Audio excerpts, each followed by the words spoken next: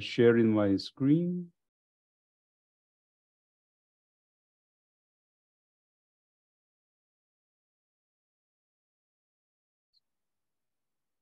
So can you see my screen?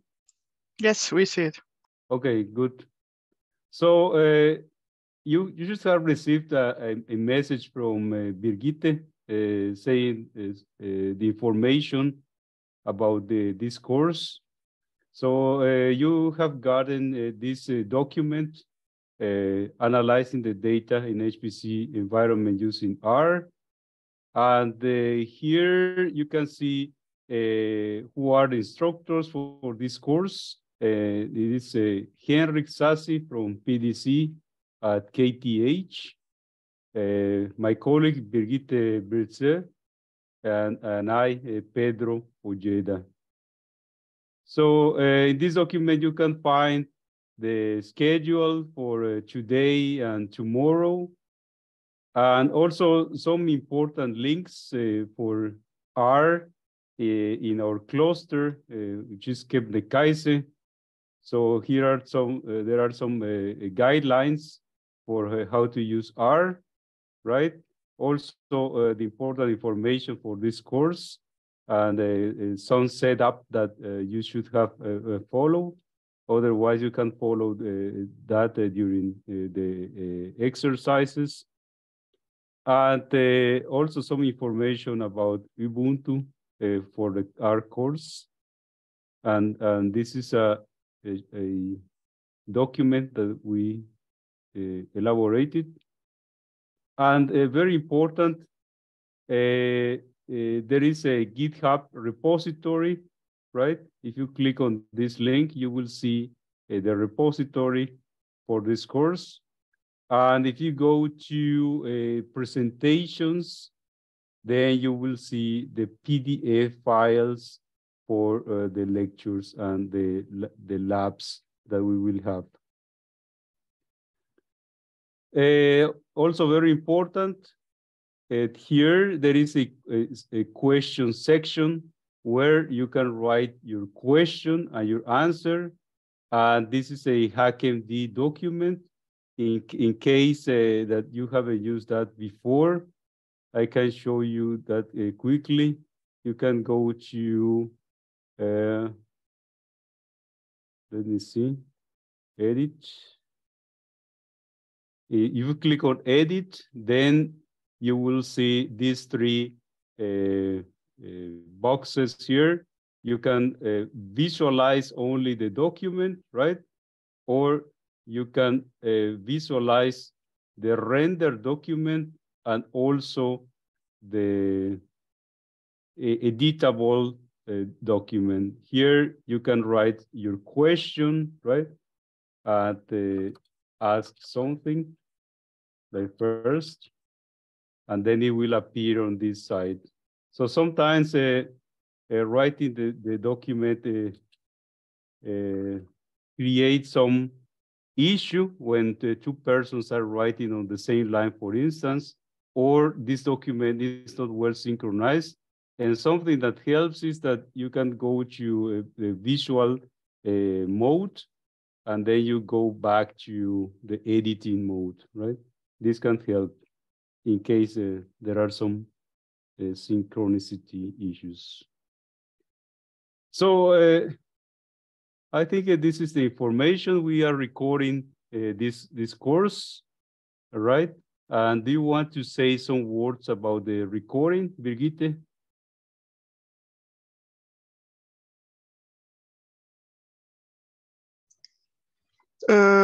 Yeah, I mean, we are recording this, yes, and we are only recording the lectures.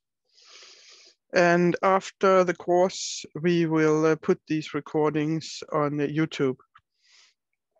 So if you don't want to be recorded, you should keep your microphone off and also your camera off, and then you will not be recorded. The exercises, the recording may run there, but we will not do anything with this recording. We'll just delete it. So the only recordings that will be put on HPC2N's YouTube channel are the one for the lectures. So otherwise you are safe. So, okay, I think this is the information that you need for this course, right? And then I can move to the first presentation, which is what is a parallelization. Let me see, where is my presentation? Okay. This one.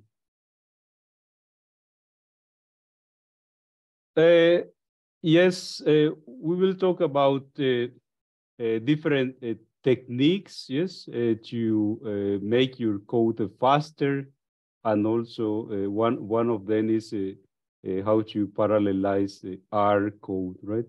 R is a software that has been in the market for about 29 years, right? And it's and because of that, it's quite solid. It has many useful tools and also some extensions, right, that make R very powerful. So, but one shortcoming of R is that sometimes it is slow in comparison to other codes, especially the low level code like Fortran, C++. But I hope that we, in this course, we show you different techniques to make your code faster, right? So we will start with the parallelization. And first, we need to define what is parallelization.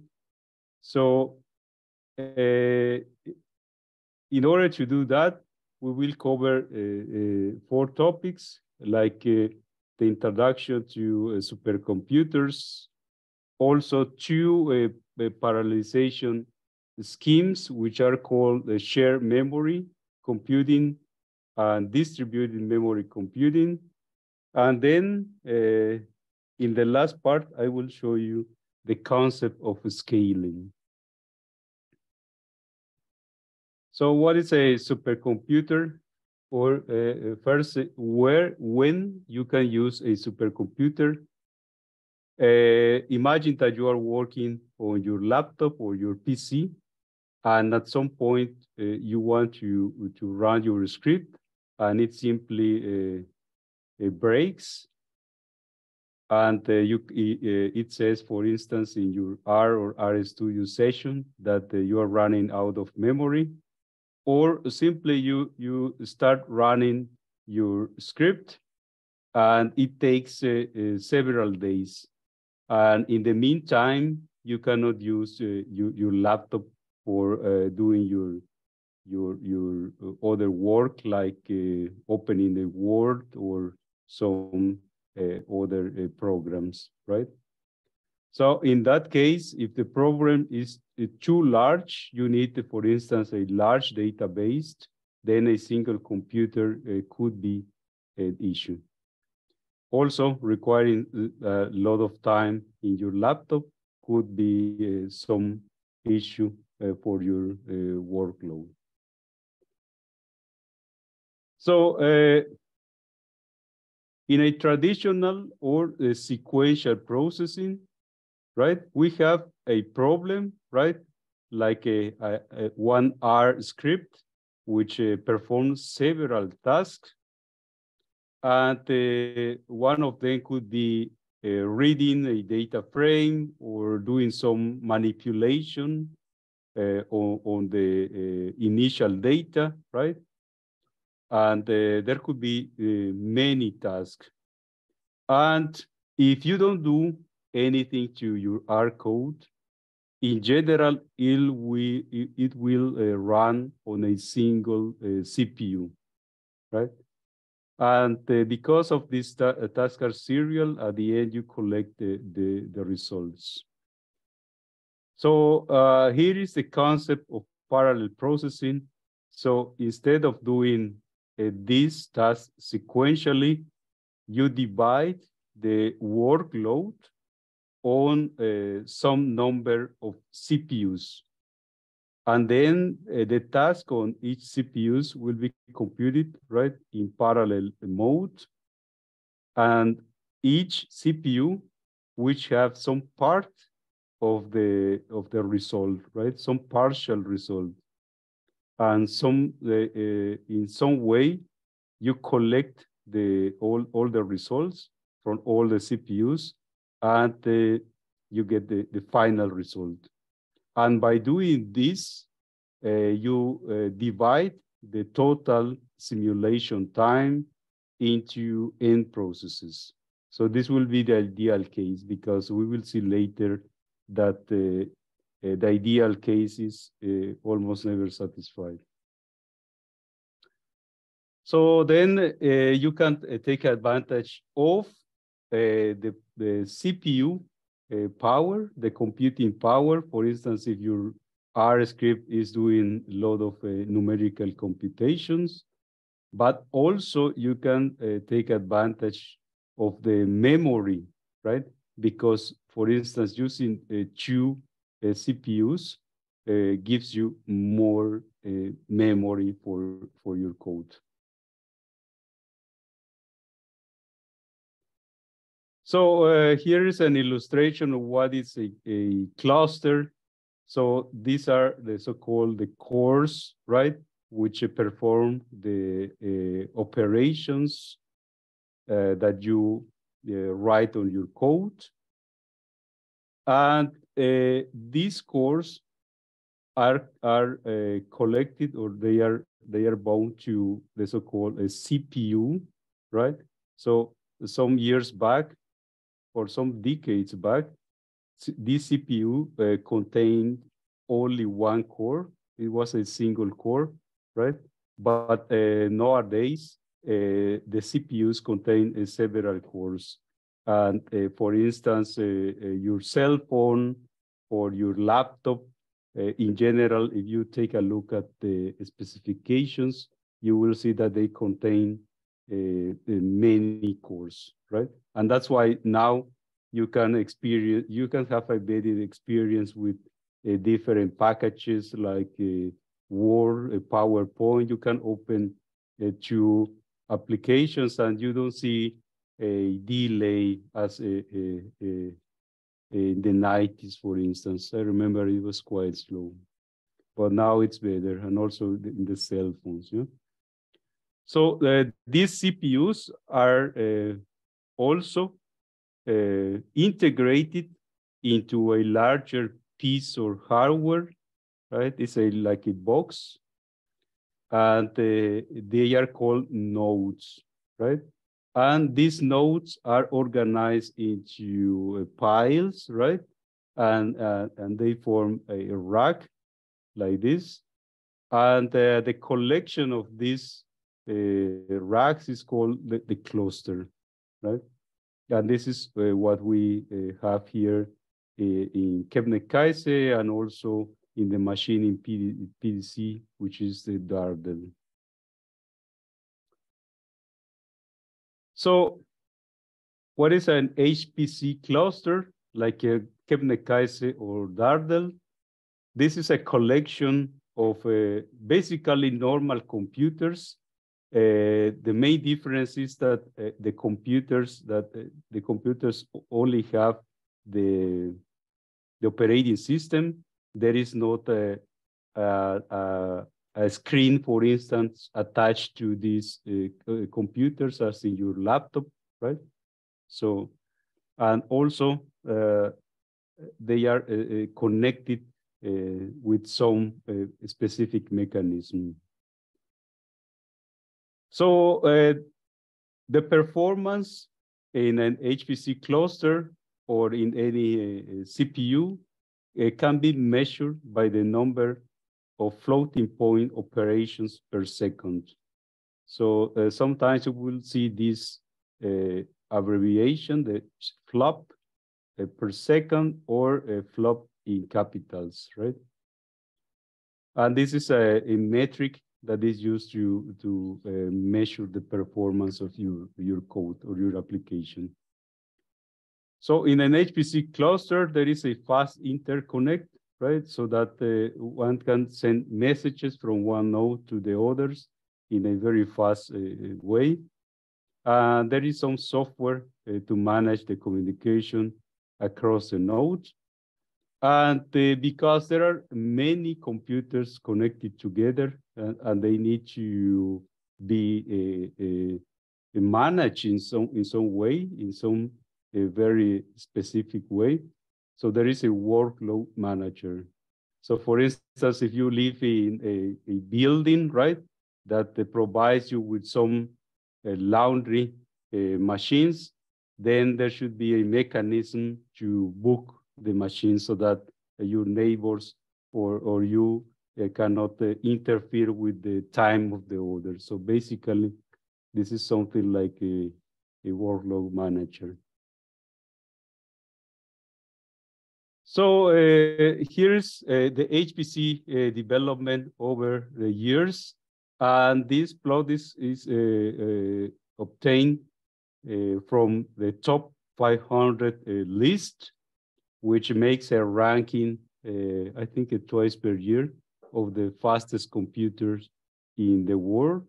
And they put the number 1, for instance, and also the number 500, and the sum of all of these machines in performance. And I remember they used to put some better result plots, right? But here you can see that we have the floating point operations, but in terms of petaflops and teraflops, right? Petaflops is 10 to the 15 flops, and teraflop is 10 to the 12 flops. So, for instance, your laptop or a standard laptop would be the supercomputer number 500, right, in 2003, and it would be a top supercomputer in the 97. So this the standard laptop that one sees today. So this is the top list or the first 5 computers, right? And you can see here what is the number of cores. This the unit of hardware that I showed you before. For the top supercomputer, it's about 8 million, and the number of petaflop is 1,000, around 1,000 petaflops per second. And yes, we have one machine very close to us in Sweden. And this machine is located in Finland and is called Lumi, and this is in the number 3 in this list. And this was up to November 2022. So in our case, our cluster is called Kebnekaise. It has around 600 nodes, and this number of cores. And the peak performance is 980 teraflops per second. Right? And our machine here, it's a mix or hybrid machine because it contains different types of nodes. And in particular, for the standard nodes, we have the so-called Broadwell processors. And there are 400 nodes, which contains 120 gigabytes per node, right? So you can benefit from this memory in your R code, for instance. There are also some nodes which contain the GPU cards, and also 20 nodes which can achieve up to 3 terabytes per node, right? in case you have a very big database. Yes, that is a memory expensive. So let me see, there is one question. Oh no, it's the Q&A document. Okay. And here is this. Here there are the specifications of Dardel. It contains around 800 nodes, and this amount, of course, and it can achieve 13.5 petaflops. And this is the node configuration for Dardel. They are using AMD EPIC, right? And notice here that the CPUs contain up to 64 cores. In the case of Kebnekaise, you can get up to 28 cores per CPU. And this is the RAM specification for Dardel. Very interestingly, they use AMD GPUs. Yes. Let us see. Now we will start with the 2 levels of parallelization, right? Or 2 schemes of parallelization. And the first one is the so-called shared memory computing. So we provided you with a HackMD document, right? And this is similar to what happens in shared memory. So there is some space, in this case, memory space, where one can write, right? So all the participants, in this case, the CPUs, in HackMD, the people, right? They can write on the same document. And this is very useful because in that case, all the CPUs or the participants know what is happening with the same document, right? And because of that, they can get some benefits, right, from the data transfer, because essentially there is no data transfer. So this can be executed on a standard computer. And as I said before, so each process can read and write on the same data. So there is no need to move the data because all the processes or the participants can get access to the same data. They share the same memory address space, right? But it can be difficult to manage concurrent access because of the so-called race conditions. Imagine that on the HackMD document, two persons try to write at the same time on the same line. So you will see some conflict, and then some person needs to stop writing, and then the other can proceed. This is the so-called race condition. And it occurs also in this type of shared memory process. So in the case of distributed memory, so the layout is different because in this case, all the participants have a own copy of the data, right?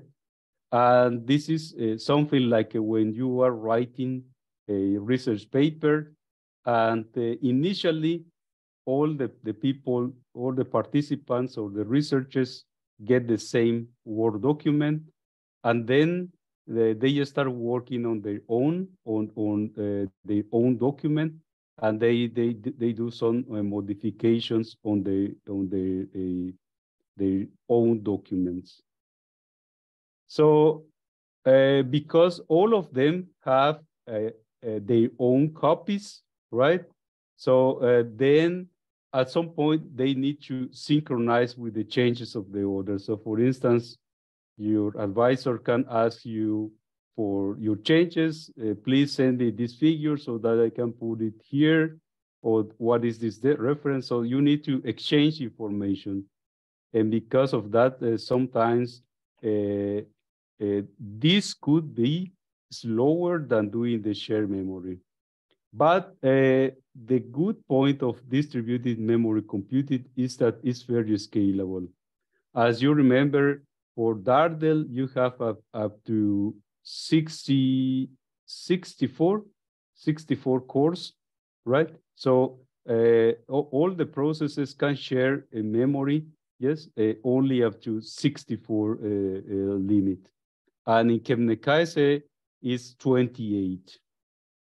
Right, so shared memory is limited by the number of cores that can share the same address of memory.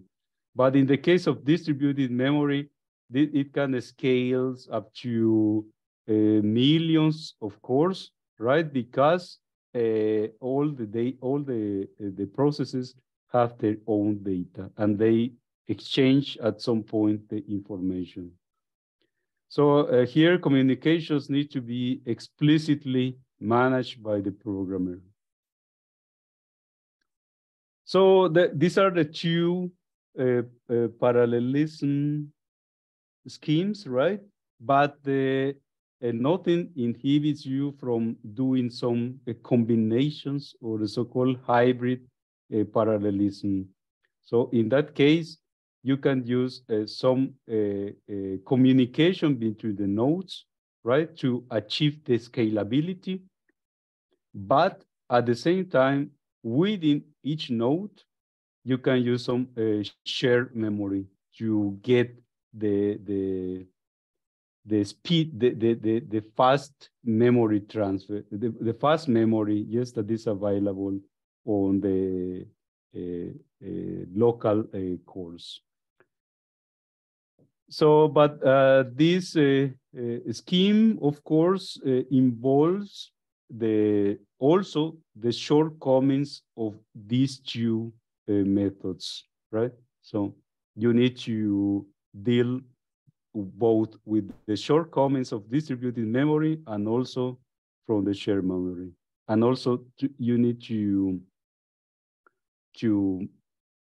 be knowledgeable about these two memory schemes. So now let me go to scaling, right? So, and in this case, I have had in the past questions from not only our users, but from all other packages, and say that they have some script, and they think that if they request for more processes, then they will reduce the simulation time and get a faster performance. But this is not the case. First of all, your code needs to be aware of the architecture of the machine so that it knows that it can be run on that architecture, and also it needs to be aware of the parallelization scheme, either shared memory or distributed memory. Also, notice that some parts of the code cannot be parallelized, right? It's like, again, when you are writing your paper, and one copy is in the hands of your advisor, and the other copy is in your hands, for instance, and then you want to do some change, but this part can only be done by your advisor, right? Or it can be done only by your student. So this part cannot be parallelized, and it needs to run only on a single core. So we need to be aware of this part. and also that creating some parallel processes make some overhead, right? So because there are some special libraries to parallelize the code, and then they do some work under the hood. So they need to distribute the work and create some layers, for instance, and all of this causes some overhead in the parallel process. So this is a computational dilemma. So some languages allows you for easy writing of code, and also some flexibility in writing. And for instance, here we can find Python, MATLAB, R, JavaScript. There is also some combination of these languages, right?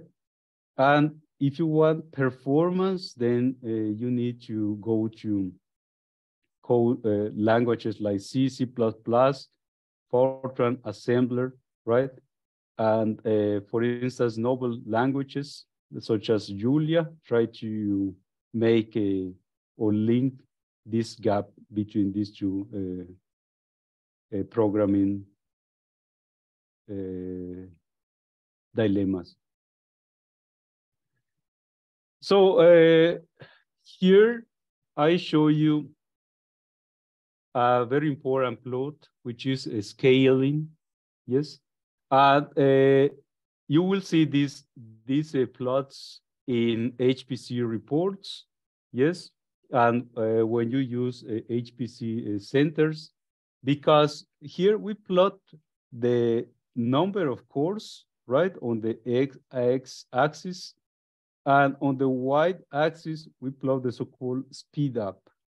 And the speed up is just the time that your simulation takes with one core divided by the time the code takes by using n number of cores, right? Or in this case, processes, which is essentially the same, yes, for in this context. So here, in the ideal case, you will see a straight line, right? Because it means that if you go from one process to two, you will get twice the speed up, and so on, right? But in general, this is not the case.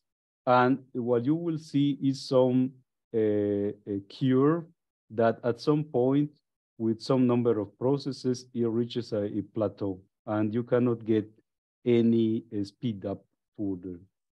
So here, for instance, we show you the plot where 50% of the code can be parallelized. You see that after something like 7 or 5 number of processes, you cannot get any speed up further, right? And in the case of 99% of the code that can be parallelized, it can be up to 60, and then it reaches a plateau. So more deeply, right? It can be explained by the so-called Amdahl's law, and it has this expression, right? You can take a look on the internet about this, how people get this expression, right? But essentially it tells you that the speed up depends on the number of processes, which is denoted by S, and also it depends on P, which is the proportion of the code that can be parallelized. So how can we apply this formula? So imagine that you have a code, right? that takes 10 hours. You run your R script and it takes 10 hours.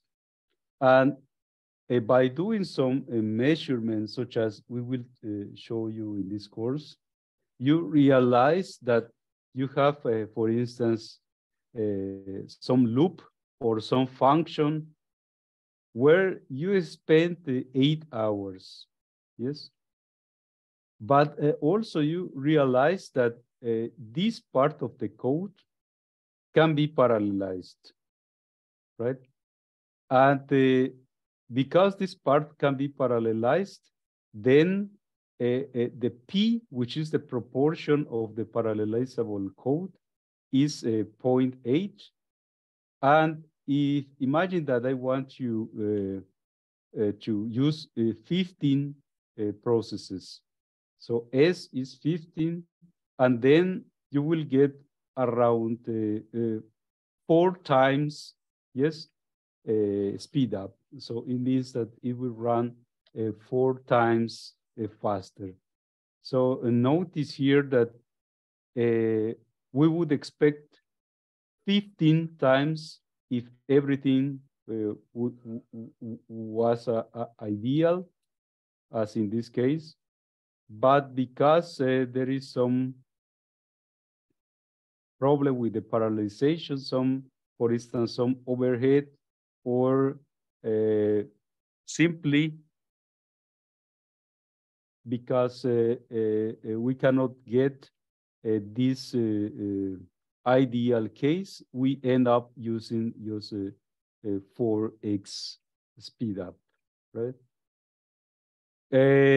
Okay, so I think I finish at this point. Is there any questions about this part?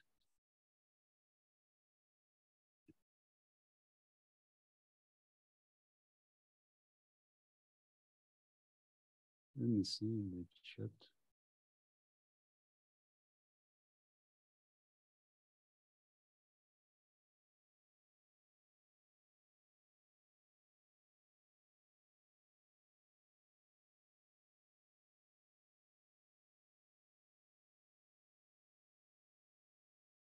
Okay, Harry clarified that there are 128 cores per node because there are 2 CPUs. Okay, so how I escape this window?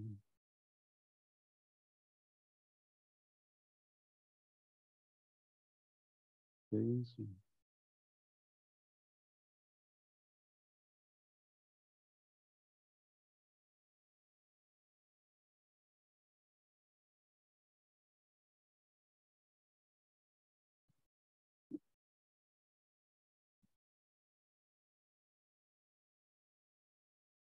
no questions at this point?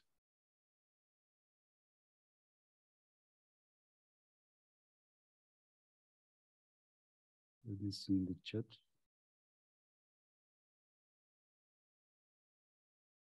Okay, so then we move on, yes, to the next presentation. I will stop sharing. There is now one question, I think.